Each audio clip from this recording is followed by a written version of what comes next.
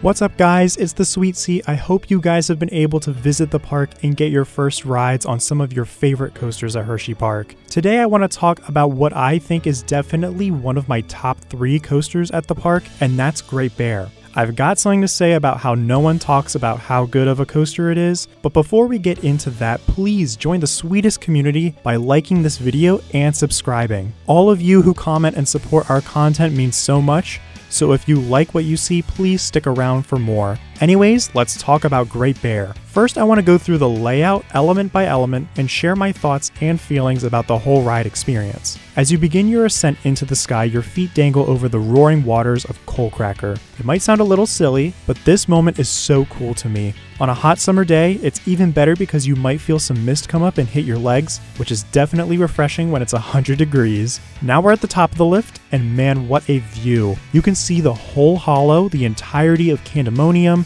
the Giant Center, and in the other direction you see downtown Hershey.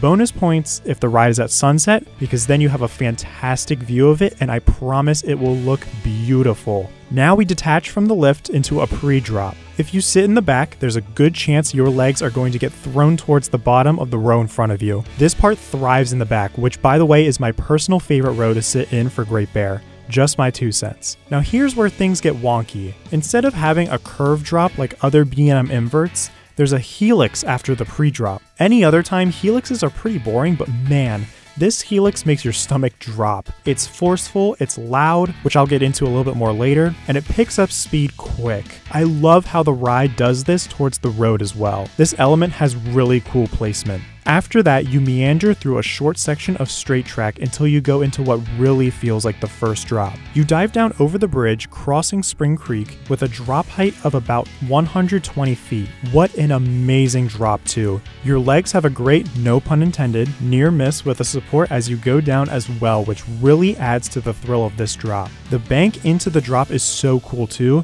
It adds so much for me to the diving effect of this drop. Also, when you're in the back, of course, you will get whipped over as well. Then we hit our first inversion, which is a vertical loop. Again, if you're in the back, you get whipped over the top of it, making it such a forceful moment. I love this inversion a lot, but I think there's another one that's better, but we'll get into it soon. Exiting the vertical loop, you glide along Spring Creek into sort of a mini trench. This is where you really feel how fast you're going. It feels like you're going 70 miles per hour, but in reality, the ride's top speed is only 58 miles per hour. I can't believe I'm saying this, but what an effective piece of straight track. Following that is an Immelman. You'll soar upwards towards the sky and roll out at the end. And again, if you're in the back, you get slung out of that Immelman. Admittedly, it's not the most forceful inversion on the ride. In fact, I think it's the weakest, but I don't think it feels forceless, just weaker than all the others. And here comes the best part of the ride by far. It's this 0G roll. My oh my, what a forceful element. It doesn't matter what row you're sitting in for this, you get absolutely thrown in and out of it. It's done and over with before you know it, and that's how fast this element really is. I've ridden this coaster probably hundreds of times, and I still get surprised whenever I experience this element for just how much it whips you.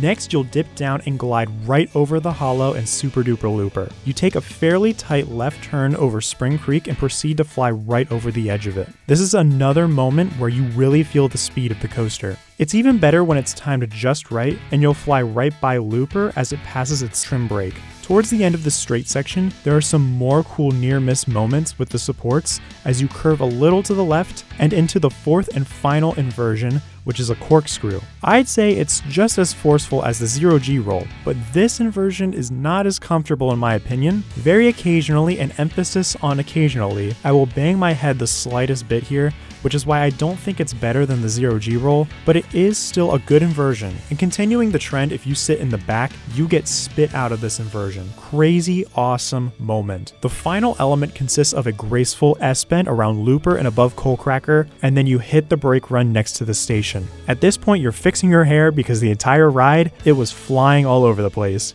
And if you're sitting in the front, you're wiping the tears out of your eyes, but overall, you arrive back in the station and you're thinking, wow, that was so good. I don't think I've ever gotten off of Great Bear thinking it was lacking anything. I've always found it to have such amazing pacing and speed, whether it's spring, summer, or fall. Let's talk about the theme because yes, this ride actually has some sneaky theming. For those of you who don't know, the Great Bear is a constellation that consists of 7 major stars. You might be thinking, okay, so what? That's not theming? Well, it is, and here's how. Great Bear has 7 major elements in its layout. It's got a helix, first drop, vertical loop, Immelman, 0G roll, corkscrew, and an S-bend. That makes 7 elements. What a cool way to add a bit of character to an attraction. Of course, the roaring sound of the coaster also really helps, and I love it. This coaster is so loud that you can hear it from the Ferris wheel. It's that loud. The sound of Great Bear traversing its layout is almost a staple to Hersheypark too. Just hearing the roar of Great Bear makes me feel like I'm there in the hollow. It's pretty amazing when it's something as simple as the sound can make you think that way. The last thing that I want to talk about with this amazing roller coaster are these supports. I don't know if many of you know this, but not a single support for this attraction even touches Spring Creek. When the park built this coaster,